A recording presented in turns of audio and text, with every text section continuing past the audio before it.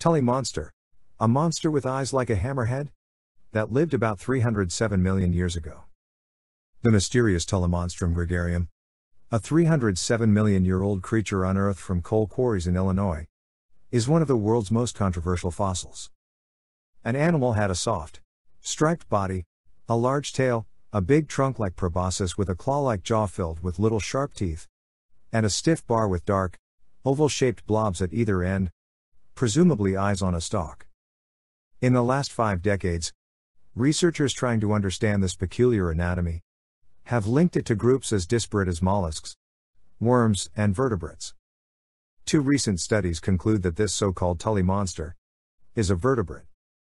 In work published last month, researchers found that it was a close relative to jawless fish called lampreys.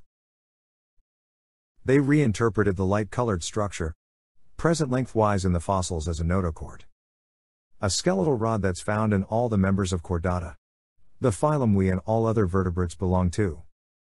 A study published in Nature this week focused on the Tully monster's eyes. Their structural details are like that of vertebrate eyes. When a fossil has anatomy this bizarre, it's difficult to know where to start, so we decided to look at the most striking feature structures with dark blobs. The eyes of the Tully monster they found have a light-sensitive retina, made of layers of hundreds of thousands of melanosome cells that produce and store the pigment melanin. And the melanosomes come in 2 shapes too: spheres or meatballs, and cylinders with rounded ends or sausages.